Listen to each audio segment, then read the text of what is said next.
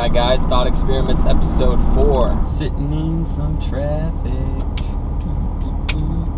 This is another special episode with Pete Fox, the owner and CEO of Fox Racing, the world's largest apparel distributor for motocross sports. It's a multi-million-dollar company, so the info that he's sharing in this episode is really priceless. He talks about how to come up with your brand, putting together the mission statement, the logos, the designs, how to do all those things properly and sequentially, and also he gets into leveraging today's basically free advertising that we have from social media, whether that be Facebook, Twitter, Instagram. If it was 20 or 30 years ago, the only way to get a word out to, let's say, 10 or 20,000 people was to spend $10,000 or $20,000, and that was through TV ads, which isn't that effective.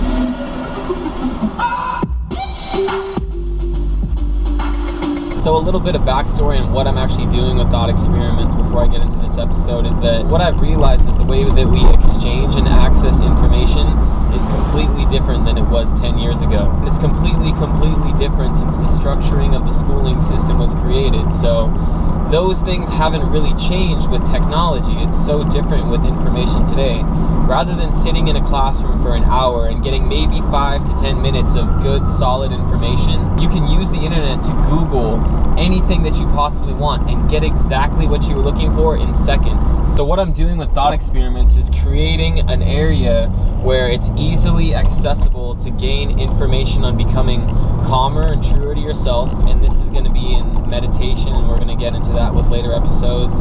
Becoming more confident, and that comes with being calm. When you're confident and you have emotional intelligence through meditation and finding out more about yourself, you're more confident in your ways and what you're doing, and that leads to creativity. Being in a creative state is linked to being in calm, slower brainwave states such as alpha, theta, and delta states. And this is something that I'm touching on now, but I'm going to go into great detail later in these episodes. And the calmness, confidence, and creativity is something that I want to share with you guys, and it's all linked together, and it's all about going inwards and finding that inner trueness in yourself. Basically, we've been sold an idea that you need to buy this car, drink this alcohol, wear these clothes, and then you'll be happy. And that's really just a complete lie. And what America has done is, what America mainstream media has done is we're not humans anymore, we're consumers. So we're always getting sold to constantly through television, on the internet, even Instagram ads now. We're always getting sold to, and what they're selling is that happiness is an external thing. It's something that you have to get from somewhere else.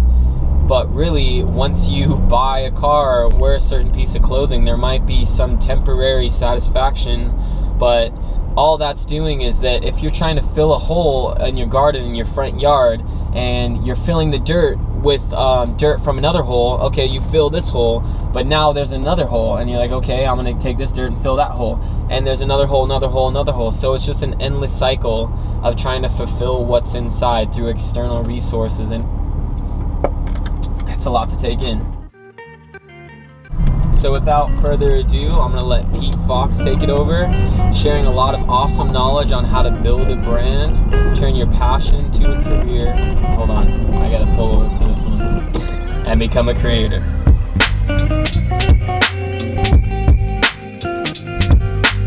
I never did anything with the idea of like, this is going to make a certain amount of money, or we're going to sell in a certain amount of units. It was never like that planned out. My goal was I want to make the coolest shit I can make. Just keep it really simple.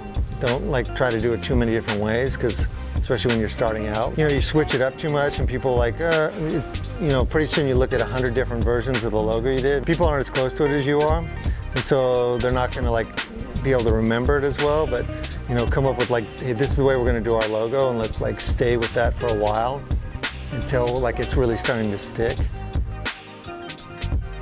Get your basic fundamental thing. Here's our mission statement for the brand, here's our logo, and then I would make a hat, a t-shirt, and a beanie. You can make those really cheap. Everybody loves them. Everyone wants to sell them, everyone wants to buy them.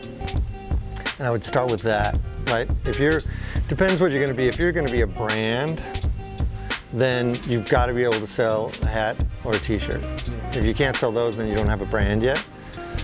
But if you're going to be known for something, if you're going to be known for a jacket or a belt, if you're going to be like, you know, a Nixon or something like that, then you have to like focus on a certain product. When somebody looks at a Fox logo, you know, hopefully we've done a good job and we've created like this vision in their head, the customer's head, of like what that means. So that's what you're trying to do, right? You're trying to create something like, I think Nike's super successful. Like, you know, I put on a Nike shirt and I kind of want to be more active and athletic. Like, fuck, I'm gonna push myself. Everything modern, like new media, I wouldn't be thinking TV, I'd be thinking YouTube, I'd be thinking Instagram, Facebook, like I'd be thinking all of that stuff. The beauty of that compared to, you know, maybe when I was getting started is that you can go directly to the people now, right? You've got a venue and it's free. Facebook and Instagram and Twitter, it's basically free, right? 20 years ago, you would have to have paid money to get in front of those eyeballs, in front of those people. Think about it, you had to run ads, try to run a TV commercial. Like how could you reach 100,000 people 20 years ago? You'd have to spend a ton of money.